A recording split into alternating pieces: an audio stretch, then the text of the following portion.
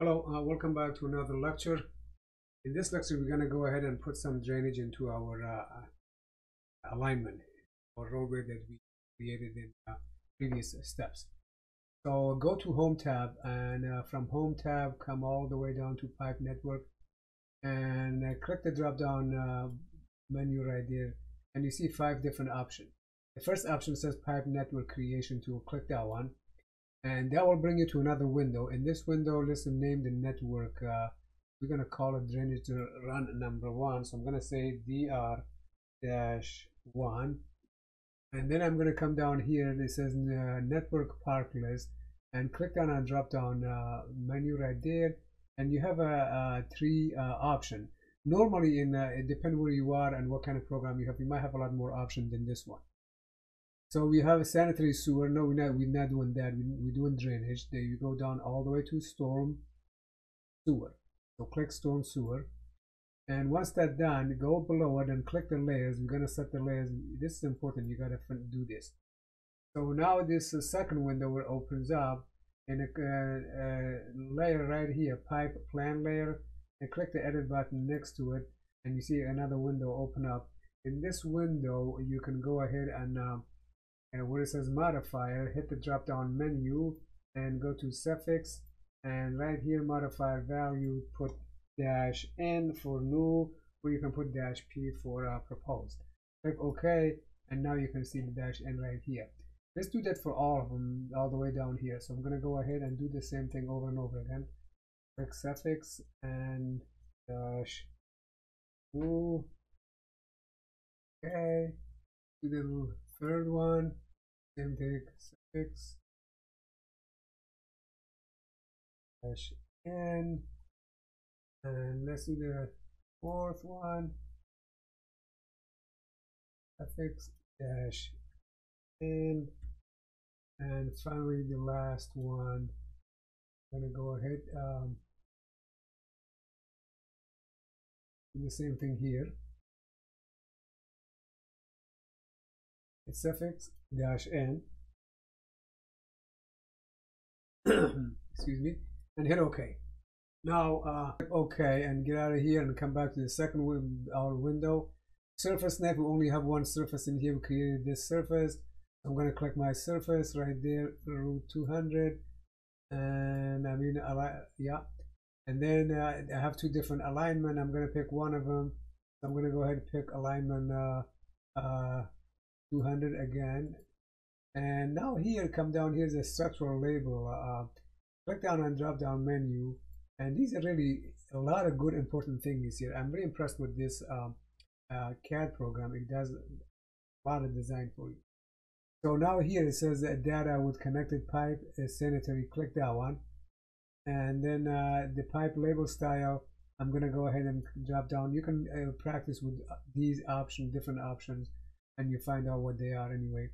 So click here, it says profile plan, length, description, and slope. I'm going to select that one. Then I'm going to click OK. Then you will have this window opens up.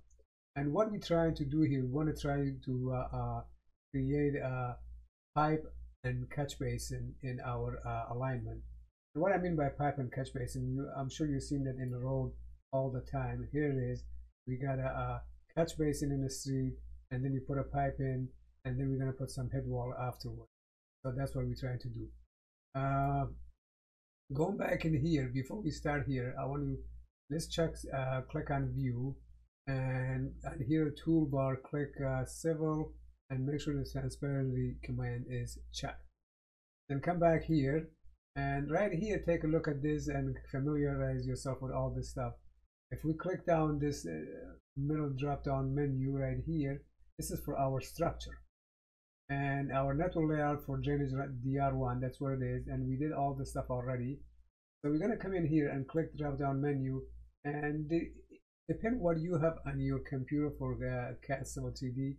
There should be a lot more options than here what I have. This is just for the educational purpose. Downloaded from my.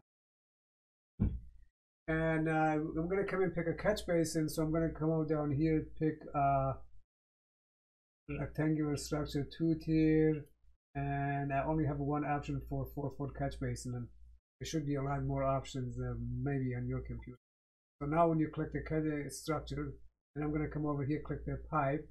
Again, there should be more option here. I only have like for a bunch of stuff. I'm going to click the concrete pipe, and you got to be careful when you pick up your catch basin. What is the maximum size can fit into that basin? And here we're going to use 18-inch. Well, that will fit there. The program is pretty smart. It can identify that for you. And now you're going to come back here, the next one over here, click right there, and you see structure insertion point. That make sure that's checked. And the next one over is really important. Make sure you have a pipe and structure checked.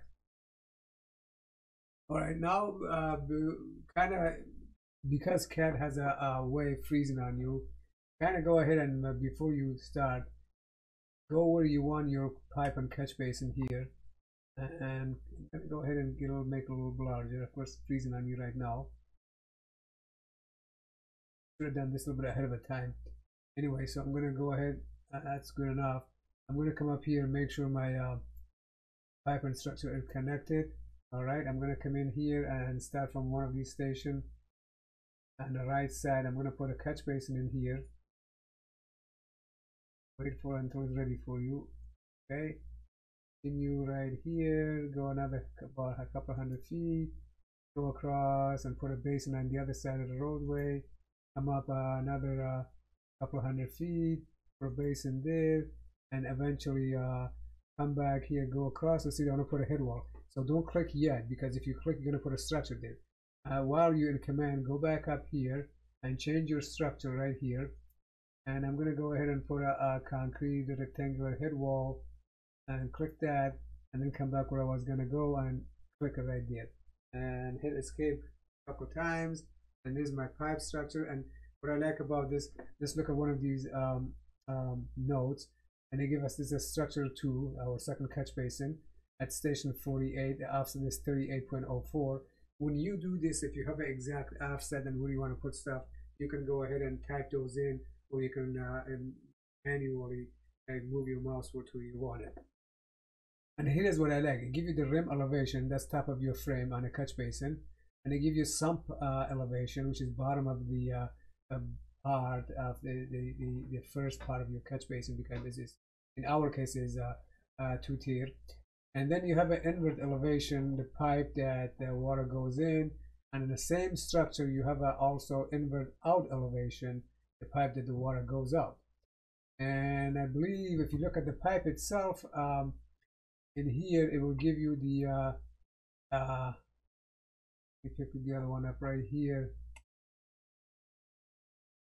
It will tell you how long the pipe is, and it tell you what the slope of the pipe is. Numbers are mixed. We can clean this up a little bit later on. So now it's hard to see the pipe itself because of the color. Now go ahead and select the one of your structure that we have, and we find it first right here. I'm going to select on my structure. See it right there. So click on it. Oh, it's selected. Right click your mouse and go down, hit select similar. That select all the structure on this drainage ran number 1 that you just did. So let's do the same thing for the pipe. I'm going to go ahead, click on the pipe, and once it's selected, I'm going to right click and hit similar, select similar. So now all the pipe in this drainage run have been selected. There they are. I think we left out the head wall, in the end head wall. Or at least we can go find the head wall right here. It's here someplace. There it is, right there. Hard to see. So click that, and now everything is selected. And while you're there, we'll click, right click it, and go to the object viewer. See if you can see it in 3D.